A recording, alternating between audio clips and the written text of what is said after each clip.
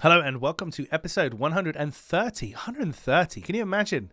It seems like only 50 days ago we were on episode 80. Anyway, welcome to episode 130 of the Daily Sales Message, where each and every single day for at least the last 130 days in succession, we haven't missed a day yet, don't plan to, I provide you with a piece of simple and actionable advice that's designed to help you feel more confident and sell more stuff too. Isn't that nice of me to do that? That's nice, isn't it? The main thing for me is to make a difference, because sales and selling is really intimidating. It can be scary, but it needn't be. Selling is just a skill like any other, and I'm on a mission to demystify it. I've classified it into 510 different individualized components.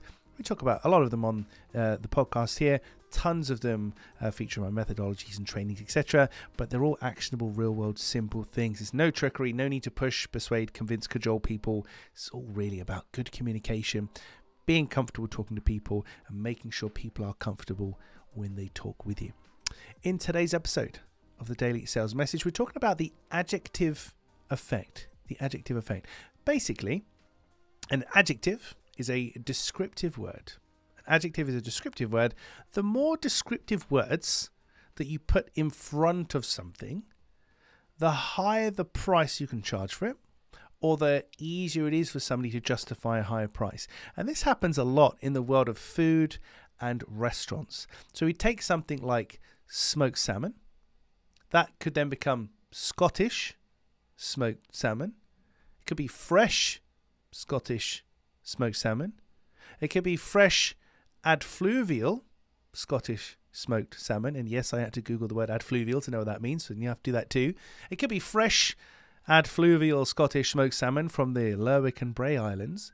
Essentially, the more words that you use, the more descriptive words, the more adjectives, the fancier this thing sounds. It's still the same piece of fish. It's a bit of smoked salmon. Very nice. But the more words you use to describe it, the easier it is to justify the price or to charge more for it, because it's sounding fancier and fancier by the second, isn't it? Obviously, with the caveat, we're not going to lie about this and say it's something it's not. So it would need to actually be fresh, actually be Scottish salmon, actually be from that location, etc.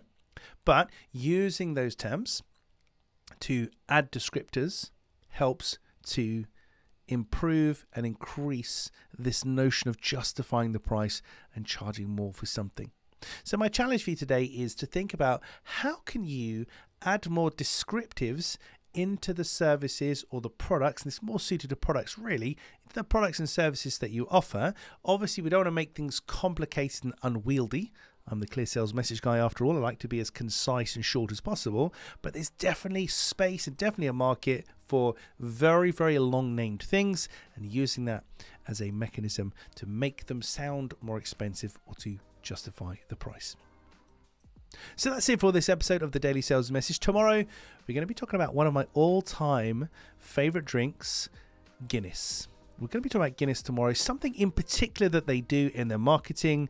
Whether you drink Guinness or not, you will have almost certainly have heard of this mechanism, this phrase they've used in their marketing and in their advertising. And I'll explain to you why it exists and how perhaps you could also use it in your own business.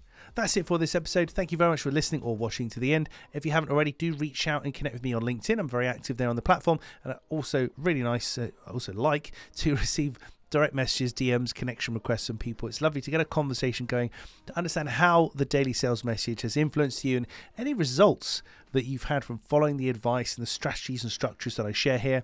I've heard from people all across the world who've been listening to the Daily Sales Message, implemented some of this stuff and had great results, and keeps me going, and it makes this all worthwhile, doesn't it? So thanks very much for your time and attention.